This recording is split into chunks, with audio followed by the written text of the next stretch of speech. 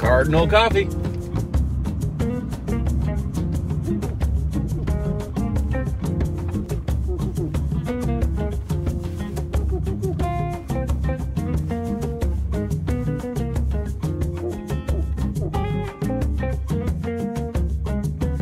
So here we are. We're here. What are we doing? Oh, I don't know. I think we got to build some walls. I mean, it looks like the next thing to do, right? We got a floor. We need walls. This is deductive reasoning. John's got the shot. Yeah. He's got the shot. We're contemplating what's happening today. That's us thinking about what we're gonna do, and I think the answer is walls. We got our stock of studs right here, and that's enough to do the master bedroom wing, 93-inch studs. Something interesting here, if you're new to building, if you walk into the lumber supplier and ask for 8-foot studs, like to build a wall, they're gonna probably give you 96-inch studs. Ooh. We use these pre-cut, that's why they're painted on the end so you can tell. Yep. These are pre-cut 93-inch studs. You add a top and bottom plate, then you got 96 inches. And we're gonna add 2 top plates. Yeah, so we end up with 97.5. But this works out for standard drywall, like 4-foot drywall inside 2 pieces. Arlo, why are these called studs? Do you know? He doesn't know. Dude, Siri knows how Why to do build a people house. even watch our channel? You just ask Siri. He just asked Siri what a stud is, and she told him how to build a whole house. Generally meaning prop or support. A prop or support. Stud equals prop or support. Man, there's so much we could say about laying out walls. We can't say it all, but what I will say is we're laying these out on 16-inch center, and that's gonna line up with these floor joists. So that if we had mechanicals or something that need to come up through a floor joist bay, they would end up coming up on the stud bay. So what you're saying is that the layout on the floor and on the walls is the same? Hopefully, that would be ideal. It doesn't have to be. The floor is designed to hold the load either way. The second thing I'm gonna say is there are a lot of ways you could just mark the layout. I'm hooking on the end, and that's the end of the structure, the complete end. And we're gonna want a stud on center on 16, so you could mark, you know, one side with an X. You could mark both sides with an X in the middle and 3/4 on each side. And That's what I like. Yeah, or you could even, I've seen people just mark center and just sort of eyeball center with the stud. So we want the stud centered on that. So I like, you can see the edge of the stud better. So I like to mark the edge. And that particular one there, I've heard it called set ahead. So you mark there and the stud is set ahead. I see. There's a lot of ways you could say That it or makes do sense. it, but you know, we do really a combination of all of them. As long as we see a mark and an X, we know it's a stud. Yeah, right? and layout, man, I get a lot of questions about layout. It can be hard to understand if you don't have any construction background or experience. So it seems like it's tricky, but really it's not. It's not. Don't Yeah, don't see, be look, tricked. look at the tape. The 16s already are highlighted. They're in red, see? Yep. See that? Yep. And the 2 foots, they're pretty easy too. They have a big black arrow, 2 foot, 4 foot. And if you're doing 19.2s, they have a diamond. So you don't have to do any real thinking. You just have to know a little bit about your tape measure. So we have a video about tape measures and all the different things they do. We also have a video about layout and a lot more about it than this 1 minute. If you're interested in watching that as well. I think it's called the best layout video ever. That's what I named it. Of course it is. So I don't know if it is, but I thought that's a great name. I like it. Yeah.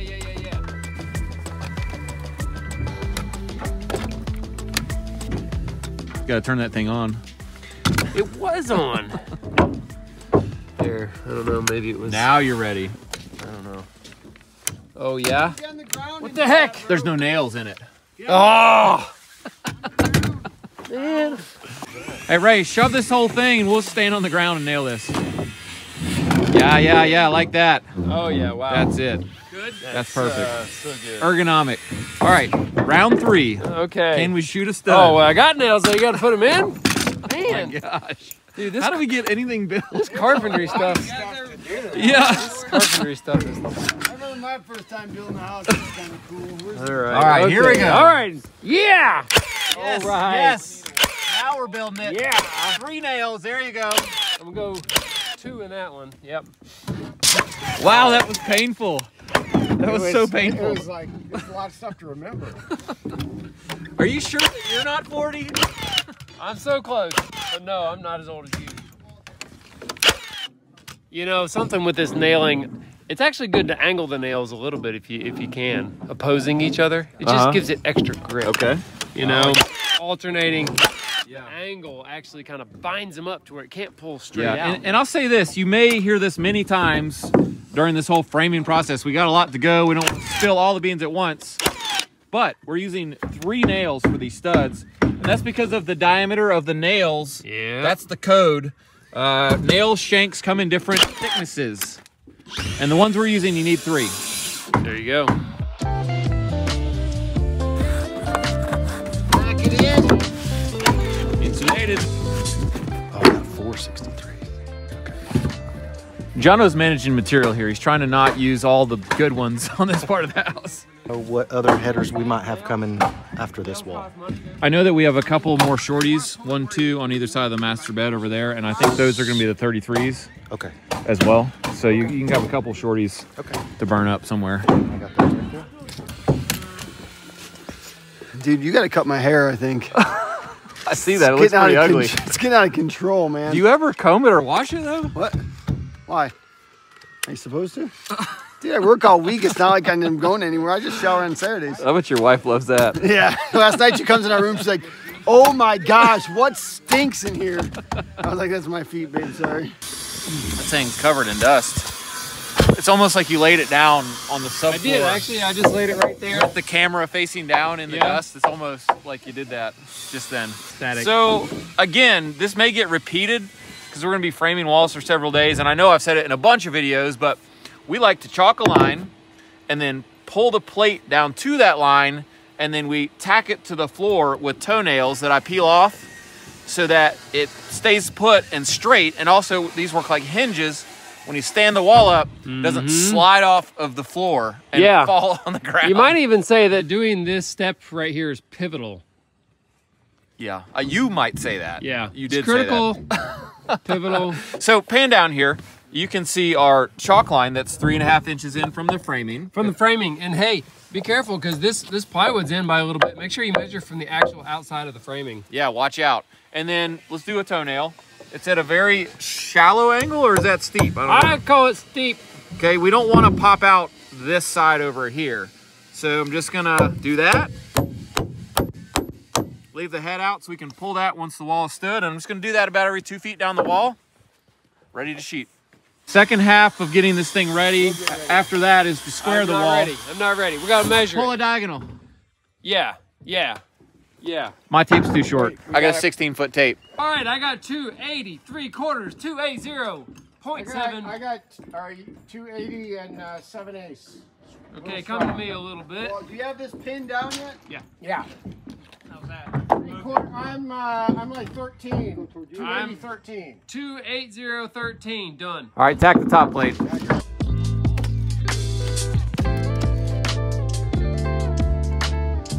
right, ready. 1, 2, 3. Up we go to the waist and ready. Set. Like 3. Here we go. All right, let's get the whole empire.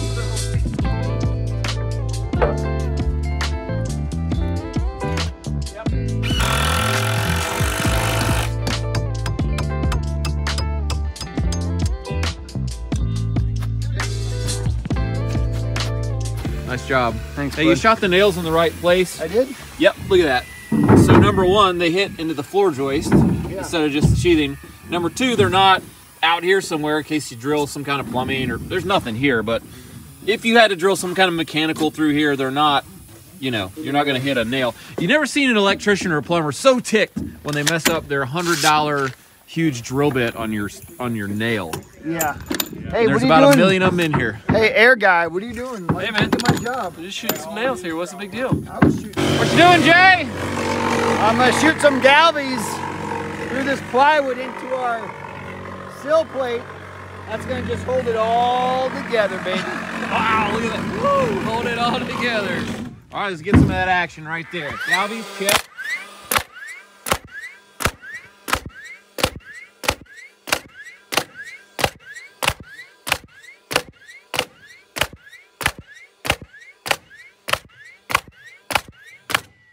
Well, you're shooting those things like we got them for free, bud. Dude, you can't be too safe. I didn't pay for them. No, honestly, that's what holds the house down to the foundation. So we don't like to skip. And just so everyone knows that if I would have made them farther apart, he would have told me to put them closer together. So it doesn't really matter what we do. They just tell us the opposite. So. We're laying out these plates, and we're usually thinking about all kinds of stuff while we're doing that because it's not exactly detailed on the plan. I drew the plan, so I'm not complaining. Therein lies the problem. One thing here is we've got a door opening here this way, and I've got a window opening here this way. And I spaced this just on site, the spacing, and I did that much so that if they wanted to fit like a 4-gain light switch box in this section of wall, it's possible. Sometimes it's not possible the way the house is designed. There's not enough space available. Yeah. But in this case, there is, so we're going to leave just enough for that. Yeah. And then that's how we determine how much space to leave. Let me say this. There's a deck out here. There's a door to the deck. There's a window on each side of the door. There's going to be a light outside on the deck. Where's the switch for the deck light going to be? Well, I think right there now. Exactly. If you didn't leave room for that, it would be somewhere else, not on your path out to the deck. So that'd be a problem. Could be. We pretty much like to get all of our framing members laid into place here based on the layout. This one right here, though, we've got a pack out of 4 members. And if I just went ahead and nailed all the ends on here, I wouldn't be able to nail each member to the next in the middle. So what we got to do is actually remove the outside ones here, or start from one side and work across so that each member is nailed to the next one. You should go to 80. Whoa. And how to balance stuff on your head. Now what are you going to do? You got it? That was the blankest stare I've ever seen on your face. Come on, my arms are hurting. Watch out. Focused, he couldn't even talk. You're right. That was all the capacity. You know what? I think the key is the blank stare on your face while you're doing it. There it is. That's how you do it. Who's got the extra large pepperoni? Anybody have an extra large pepperoni? Are you just refusing to carry plywood in any sort of normal way today? Yes. I don't know what's going on.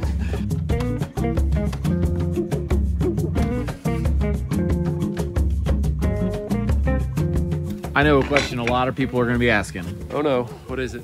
Why is the sheathing stop short? Why didn't we go to the top of the wall? We ran out. No, we didn't. No, I'm just kidding. So... Well, we're still developing our plans for the way that the end of the rafter tail is going to be cut. It's going to be a 2x12. The end of the tail might have a vertical cut, or a plumb cut, we would call it, that extends up the vertical face of the outside of the wall. And given the chance, we would like to sheath across the wall surface, across the end of the vertical cut on the rafter to connect everything down together.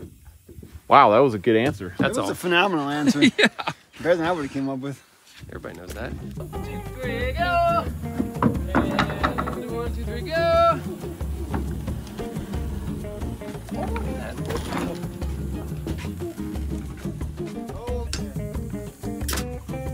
I want to see your doctor. Are you blank? Yeah. Oh, it went blank. Yes. What's it say, Ray? 54, it's going down. Urgent low. More Skittles.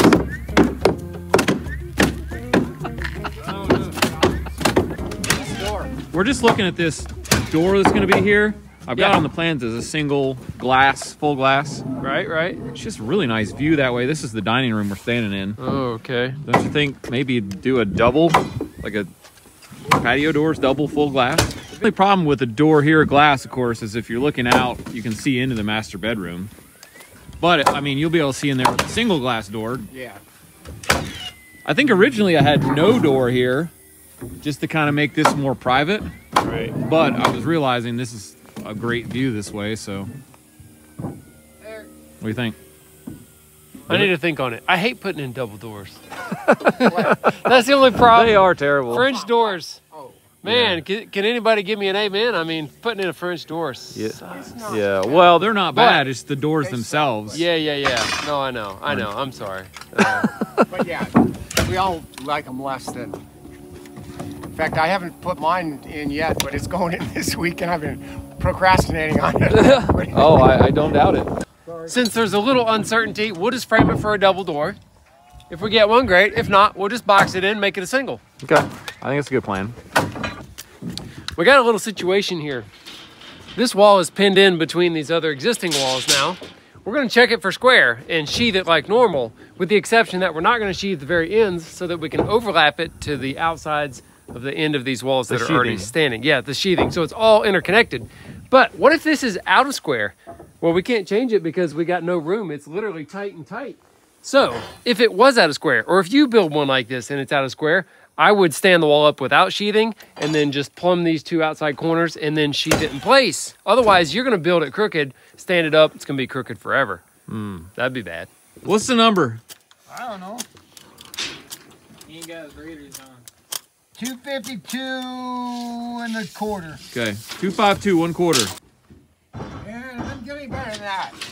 Everybody can ignore that whole last thing Jamie just said. Hey, That just means the foundation's square. Oh, yeah, that just means we built a perfect foundation. well, I mean, there's nothing wrong with that. I mean, Those numbers are identical.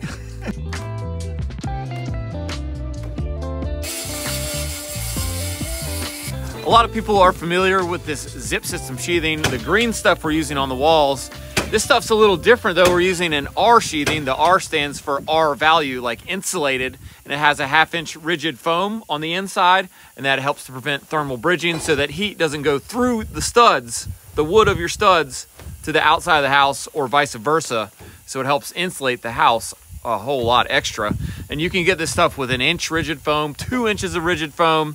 This is just a 1/2 inch, which is an R3. And I'll give a special thanks to Huber again for providing us with these materials. They are a great company. We've loved their products. The zip system overall saves a lot of time because you don't have to do a moisture barrier or a house wrap on the whole outside of this place, which usually covers up all of the stud lines on your sheathing. So then you have to remark them to shoot your siding and all that stuff. So that's what we're using here. We really like the zip system. It's faster and I think better, and that's why we like to use it. hey, what's a pirate's favorite sheathing? Oh. Arr, sheathing. It says right there. That's terrible. Arr. Dude, where'd you find this guy, bro? How are you guys related? There's no way. No way. Are we ready? Ready, set, go! Okay, watch your headers when you get the tips up there in the corner. Yeah, watch your header there, right? Oh, we're good, we're good. We're good, so good. One other thing about this zip system R sheathing is that you tape the joints with zip tape, but you have to have the zip tape on the job site to do that, and I forgot to order it with the zip board. Man, that's kind of a rookie move not to order the tape. I know. Well, I kind of ordered it, and then I had them deliver this early with our floor system, just because I wanted to stack it over in the corner, and then I forgot to order it with the wall material, so they have it. It's just not here. So we'll get up and do that on a ladder later. Roll the tape.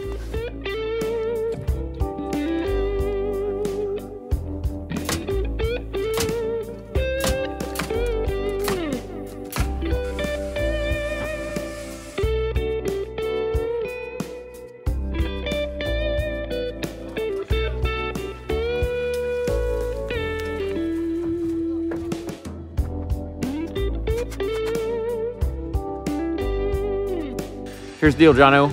It's 2:22, and you cut up all the studs, and it's my birthday, so I think we should go home. Hey, thanks for building with us today. I hope you learned a lot about building walls, and if you didn't learn enough, don't worry, because we're gonna be building walls for several more days, and we didn't want to spoil it all in one episode, right? That's right, we saved something for you. We saved a lot, so make sure to tune in for our next video. See you next time.